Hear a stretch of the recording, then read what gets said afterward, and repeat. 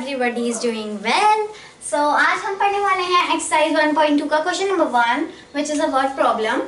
A book exhibition was held for 4 days in a school. एक book exhibition एक school में held हुआ.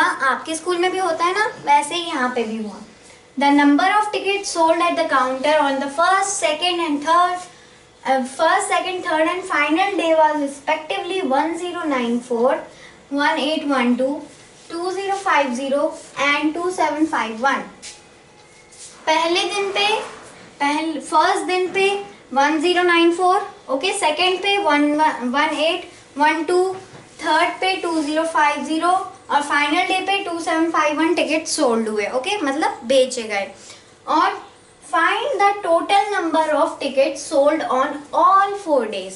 हमें टोटल जब भी वर्ड आता है तो हमें उसमें प्लस करना रहता है. हमें टोटल नंबर निकालना है कि इन चारों के चारों डेज में कितने टिकट सोल्ड हुए. ओके, सो अब हम यहाँ पे सॉल्यूशन लिखते हैं.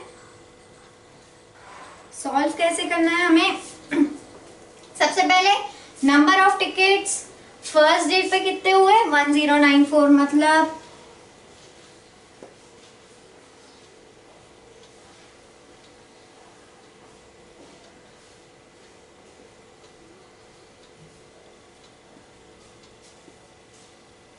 फर्स्ट डे कितने हुए sold?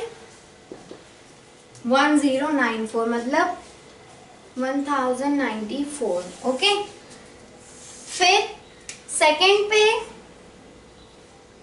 Number of tickets sold on second day.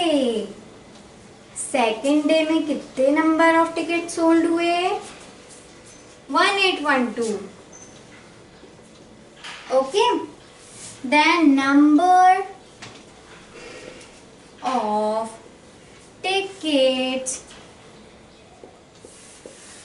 sold on third day. और तीसरे दिन यानी कि थर्ड वाले दिन पे 2050. ओके, अब number of tickets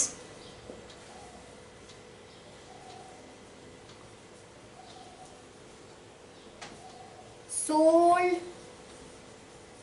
on final day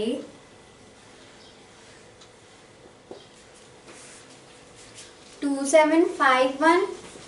okay, अब हमें इसका टोटल निकालना है.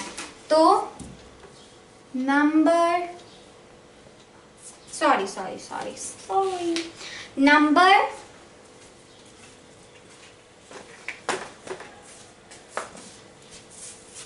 हम यहाँ लिखते हैं कितने टिकट सोल्ड हुए. Tickets sold on all 4 days. इन पूरे डेज में कितने नंबर ऑफ टिकट सोल्ड हुए अभी पता नहीं है, तो हम एक क्वेश्चन मार्क लगा देते हैं. लेकिन हमें पता चला, इसके नीचे लिखना है क्या है, हमें इसको प्लस करना है. जहां भी टोटल नंबर आए हमें उसको प्लस करना है. ओके, तो अब हम इसको प्लस कर लेते हैं. 1094 प्लस 1812. ओके, यहाँ से प्लस करना 6 10 कैरी 1 9 एंड ये आ गया 2. ठीक है, अब इसमें प्लस करना है 2050 प्लस करते हैं 6594. ओके, अब इसमें प्लस करना है 2751 प्लस करते हैं 7 0 आ गया, यहाँ 10 7 आ गया, यहाँ 1 आ गया, 5 7 आ गया. Okay, so this was your answer. इसके बाद कुछ है नहीं, तो मतलब there are 770107 tickets sold on